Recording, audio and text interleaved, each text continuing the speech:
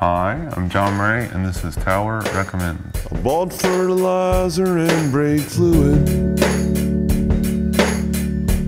Who in the hell am I supposed to trust? Sympathy ends in gas chambers. Oklahoma City. First off, we're going to talk about the real Blur, the American version. I think Damon Albarn said that he just wanted to be this band for good reason, because this band is an incredible band. Most people say this is their worst record, though all those people would be wrong. It's not their worst record at all. AT&T is one of the greatest songs of all time. Lately, My Heart Is Made of Gravy, one of the best lyrics ever written. Save me, my heart is made of gravy, and the laps I swim from lunatics don't count. Open up your stocking, pull out all the things you never wanted from rooms. One time, when Pavement did a reunion tour, they played in Berkeley, California, and I lied and said I knew how to play pedal steel. And Spiral Stairs, Scott's manager, was a friend, so he bought it. And so Parker got me out there, and I played pedal steel on Father to a Sister of a Thought. And I remember the moment when Stephen Maltmus looked over, and I had not met him. After the show, I told him that he was my hero accidentally. It's the only embarrassing moment, and sort of like, you know, like I've met like people that I guess are supposed to be famous, you know, but nobody was as cool as Stephen Maltmus. He was like, for real? And I was like, yes. Sorry that I said that. And he was like, that's okay. And then for about an hour, we talked about baseball. Like, the dude is just real. And his hair was perfect. There was no sweat on it. After a 2-hour grueling show, flipping his guitar around and whatnot. But this record is one of the most interesting sounding records, probably because Stephen says that he had quite a marijuana problem at the time. So it sounds like a kind of a, it's like Pavement's, it is like Pavement's Velvet Underground record in that way. I think that the Elephant Six Collective was one of the most incredible kind of things during this era, kind of in Athens, Georgia. Jeff Mangum was just one of the most interesting people I'd ever met. I remember when Brandon Robertson and Brad Postlethwaite brought me back. They lived in the same house with him, and he annoyed him all the time. So he would come over after they moved to Memphis, back down there, and they were the first guys that I recorded with at Easley, where that was recorded. This is getting weird, because I didn't mean to do that. That was funny.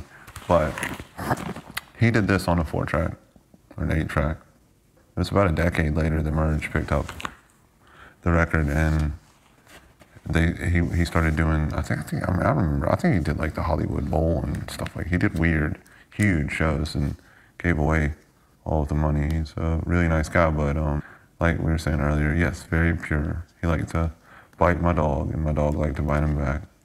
Just a nice, well, I don't know if I'll say he's nice. He's beyond nice. He had transcended the necessity of niceties.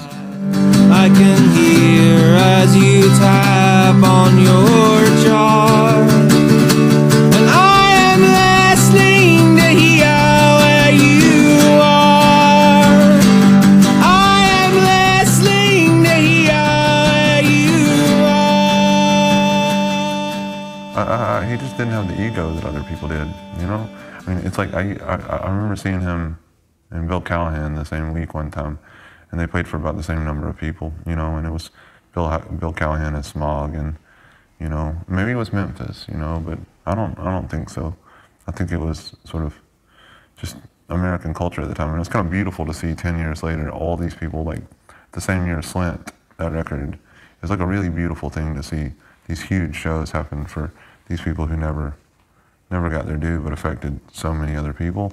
With Jeff, it was a little sad, I think, because well, he didn't really do anything after he did the Neutral Milk Hotel stuff the first time around. So I don't know. I don't know if he was disappointed or if he just thought, well, you know, there's not many people come to these shows and it's a long drive, you know. But I miss those shows. Mike Timmons, like when I was in France at the beginning of the lockdown, he just goes, dude, have you heard the new Fiona record? And I was like, no. And so I listened to it, and we talked for about a month about why do we like this record so much. Now I realize, like, I think the polyrhythms are freaking incredible. She played on, she's playing on Dylan's last record, like, you know, this woman's a genius, like for real. I think I Want You to Love Me, and I think oh, what's the one about what is it, Relay? Yeah, there's just lyrically there's incredible stuff going on here too, but sonically it's just one of the most interesting sounding things I've heard in a long, long time. I don't know, I think if sexism weren't such a thing, you know, like she would get her doing the same way that, like, I don't know, like Bob Dylan does, but whatever, you know, maybe one day, or Joni Mitchell, you know, like, but it took Joni a while too, I guess.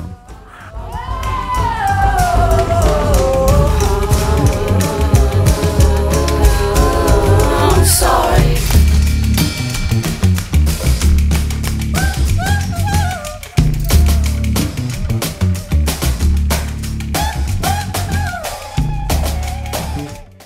But this is maybe the best, my favorite live record of all time. I have seen Irish folks in the Republic stand up in living rooms with virtually no one in them except for me and say, when Van Morrison gets on stage, you know, when you can hear him or watch it, this is why I'm proud to be Irish, you know?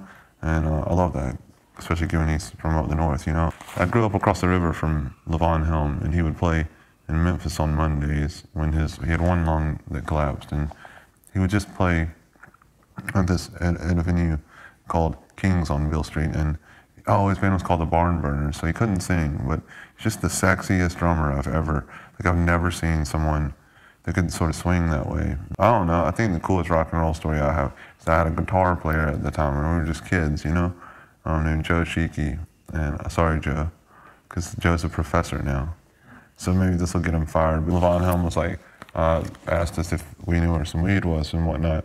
Of course I don't know where drugs are, and but Joe did, and so Joe, I mean that's what college professors do, and so, but he wasn't a professor at the time. So Joe went and got Von Helm some weed, and he comes back and he goes, "Don't you think it's a little young, Joe?" And I mean, I just love it that I could go, "Oh man, you sold Levon Helm bad weed," you know.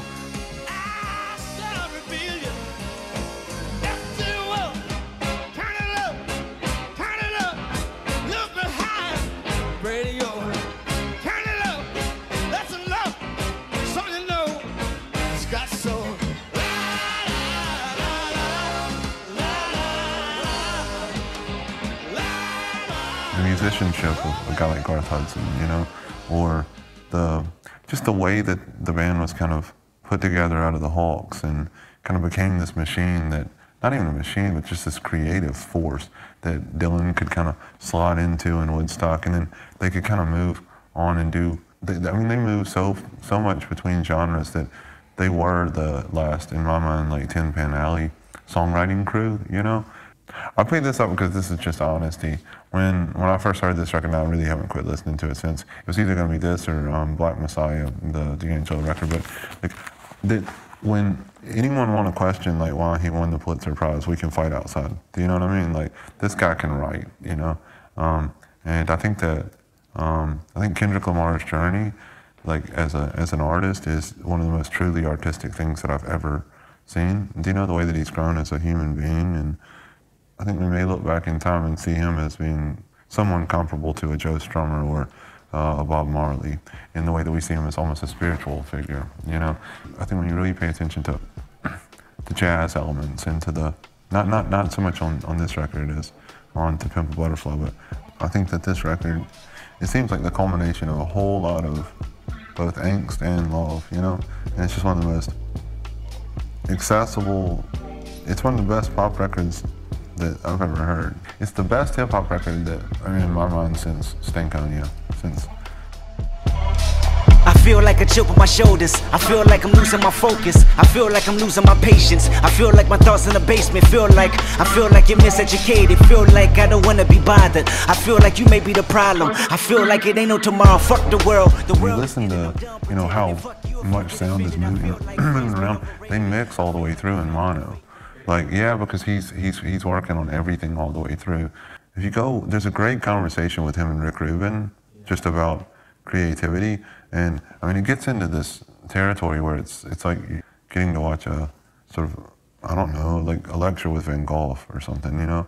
Rick Rubin's like really soaking it up. I think he's just not afraid, you know? He's fearless in that way. And I think it's a beautiful thing, you know? He's also just, I think, a lovely human being. I think he's more than gifted. I think he really gives a damn about what he does, you know? Maybe that's why it's called that, I don't know. But I think that's a rarity nowadays. Okay, this, controversial. See, like, this is Layla and other sort of love songs. Eric Clapton was strung out on heroin at the time. If it hadn't been for that, I don't think Eric Clapton could have made a good record. But you've got Tom Dowd engineering, and he had done the Cream stuff, and so you've got Duane Allman, you know, just kind of jammed for days. When Clapton showed up, Tom Dowd said, like, where's your guitar, where's your amplifier? He just had a little gold spoon around his neck for the heroin, but he had nothing when it came to guitar or amp or anything like that, even though he was there to make a record. So they went to a shop and they bought that guitar that became really iconic and worth a load of money that was apparently kind of crappy. Like, if you listen to Clapton on like that, this is vicious. Songs like, well, like Layla is like this Albert King riff that Duane Allman sped up. It's got this incredible sort of like, this will sound terrible, but like bar band kind of version of Little Wing that really works, or I Am Yours, or Any Day. Bobby Whitlock, I think, is another big part of it. He was a writer for Stax, and Bobby Whitlock came after me because I covered the last song on this record, For the Graceless Age, so Thorn Tree in the Garden, which is actually about a dog. It's not about a lady. Well, he wrote that song after Leon Russell said to him, if you don't get rid of that dog, I'm going to get rid of it. And he loved that dog, and he woke up one day and the dog was gone. And so he wrote the song, and he said, you're going to regret this one day. And I hope Leon did, because it's a really lovely song. There's a thorn tree in the garden, if you know just what I mean. And I hate to hurt your feelings, but it's not the way it seems, 'cause I miss her.